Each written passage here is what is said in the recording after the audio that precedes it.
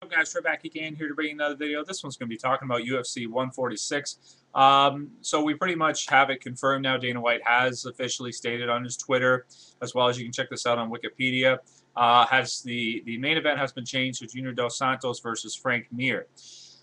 So that being said, I want to backtrack a little bit because a couple months ago I did a video talking about this and about the possibility of Frank Mir stepping in. I thought that he would be the most reasonable fighter to step in place of Reem.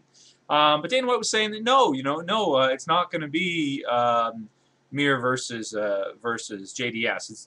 Frank Mir versus Cain Velasquez is definitely going to continue and go onward. So I don't understand why he said that, like why he led us all to believe that we were wrong when we assumed it'd be Frank Mir stepping in when we were actually right. Like I don't get that. I don't know if it's because of the situation with Alistair Overeem.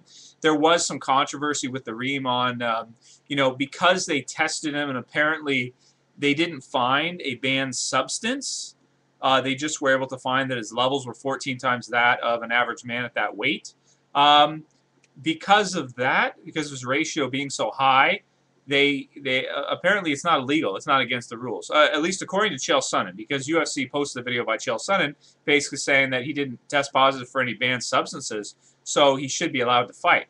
But I mean, a lot of people have argued about this when it comes to the Reem and that kind of stuff. They've said that it's possible to get testosterone levels like that without using juice, and pretty simply, how much test booster would you have to take to get 14 times that of the normal man at your weight?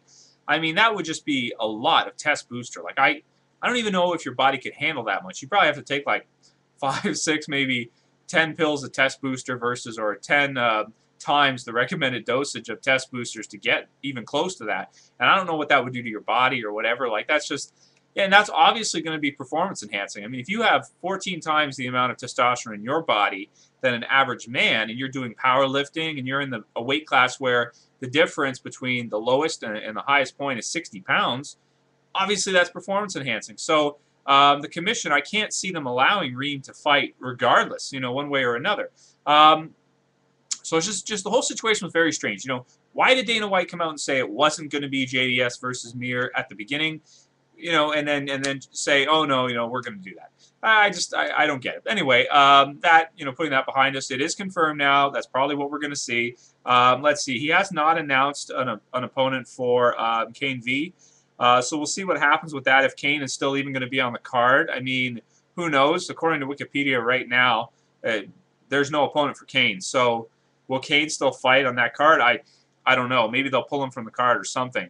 I could see Cain fight somebody like Bigfoot Silva instead, or Shane Del Rosario could give him a good fight. I think that's a good matchup. There's some other guys, too, that he could fight, maybe Mark Hunt, stuff like that. There's other guys, too, that Cain V could fight, definitely. There's no question about it. How does the main event go down, in my opinion? So to do a prediction for it, I don't see Frank Mir being able to take this. I mean, Frank Mir is an amazing fighter, one of the best mixed martial artists of all time, for sure. I think if you make a list of the top 20, Frank Mir has to be in the top 20. He's one of the best heavyweights. He's the best heavyweight submission artist in the history of the sport. There's no question about that. I mean, he proved that against Big Nog, defeating him by submission. As soon as that hit the ground, within 30 seconds, Big Nog got his arm broken. So, we know now that Frank Mir is, when you go to the ground with Frank Mir, it's going to be bad. That being said, can he get JDS to the ground? I don't think so. I don't think he's going to be able to get JDS down.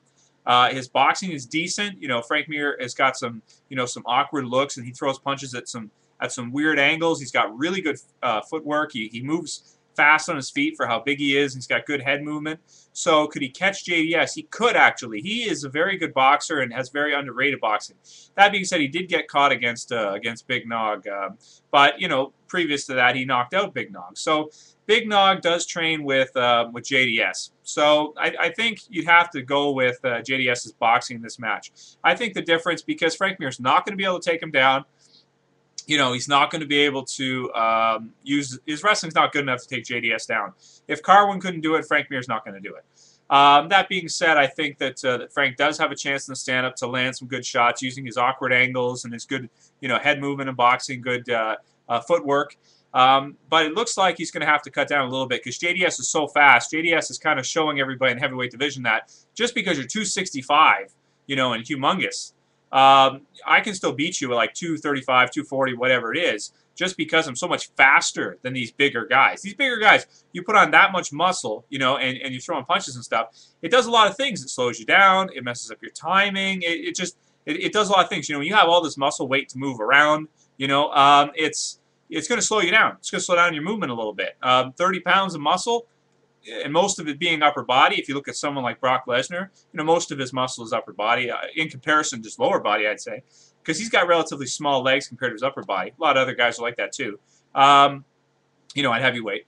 You know, his JDS is being so fast. His speed is really going to be the key here, I think. So I'm going to pick JDS hands down. No question about it. Can Frank Mir win? Oh, yeah, he can, but it'll be an upset if he does. I'm going to go 60-40, 65-35. Yeah, 65-35 for JDS. Not counting Frank Mir out. He's got, like I said, 35% chance to win. But, you know, not the fight we all wanted to see. You know, we wanted to see Reem versus JDS, and unfortunately, it's not going to go down. You know, how do you guys feel about Reem at this point? I mean, I don't even know. Like, you know, he's been on juice probably for how long, you know, and I don't know. I don't like cheaters. Anyway, that's it for this video, guys. See you for the next one. So Travis picking JDS 65-35 over Mir. Peace, guys.